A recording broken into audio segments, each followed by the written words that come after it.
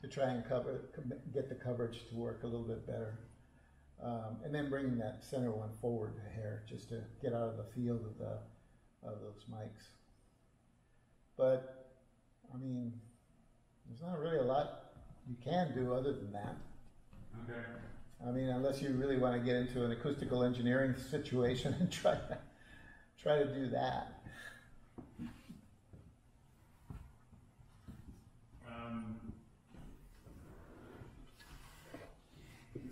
You mentioned that we still had that mixer board. Is there something there which maybe just has more options or something? That yeah, the best thing to do is try and switch this out. I'm a fan of the Yamahas, although they have a digital console that's out now. But the Behringer seems to be one that everybody's winning with. Oh. Okay. And they have the reduced version, so it has 32 channels in it, but it's reduced, so it's actually this size. And very easy to operate. A step up from that would be the M32, the Midas version of that console. Okay. And I think you can pick them up for under $2 right now, which is a great deal. Yeah. And it'll give you everything that you possibly could ever want to use, including effects and you know, plenty of EQs that you can use. You can even use an EQ just specifically on those mics. You know, a graphic. Okay. And it has the option of using the graphic and the parametric EQ. 6 bands on each one of those channels. I mean, I would beat that. Yeah. Right? For under $2,000 bucks. And that's what I would recommend because it's cheap and it's powerful. It's got great pre's. The Midas does.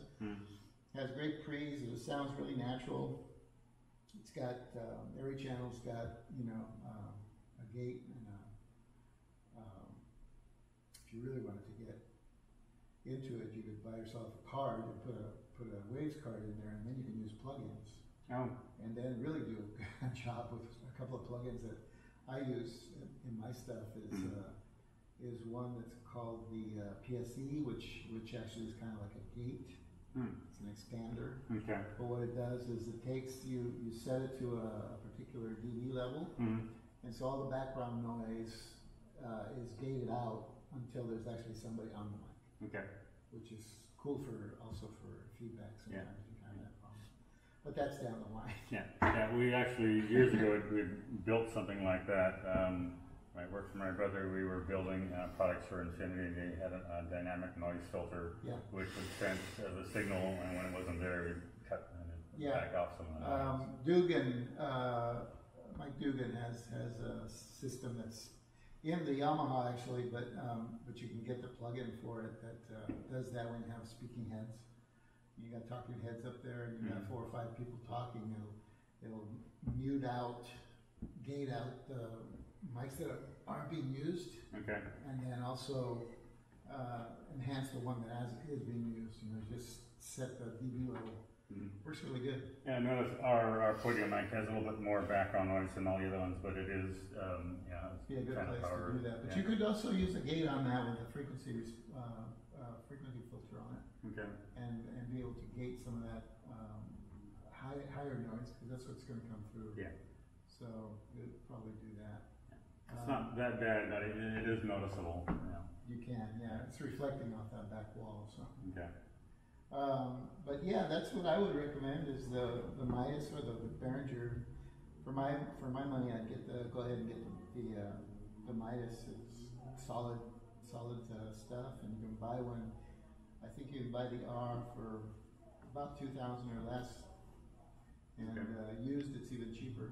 And used doesn't really mean that it's not any good. It just means that it's been used. The box has been open and people have used it. Yeah. It depends on where you're buying it from. I've had mine since had mine for almost 5 years, and I never had a problem with it. Okay. And I put it through its paces. Put a lot of hours on it. So that's something that you could think about doing. Okay. Sorry for my grunts, man. I think I ripped a muscle or something, lifting something. One of the things about this is it was picking up too much channel and drums. Yeah, well, you open up the field and it will. Yeah. As soon as you start opening up the mic read, it's going to pick up a lot of stuff. But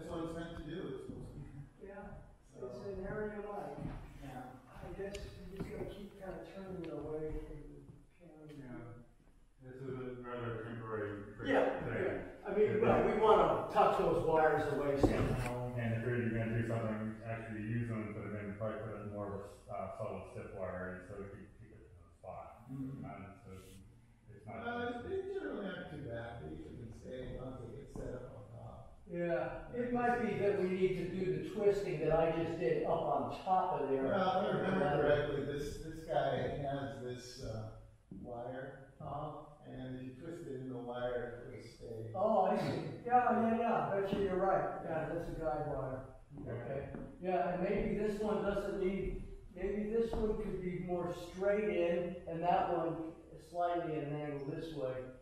Because the choir usually, just because the podium is here, they're usually up here, the guys, and then the ladies are kind of, so we're kind of, our center of gravity is over to this side. Does, do you really need reinforcement for the choir? Yeah, because they don't sit down. Oh, they're not They're not loud enough. And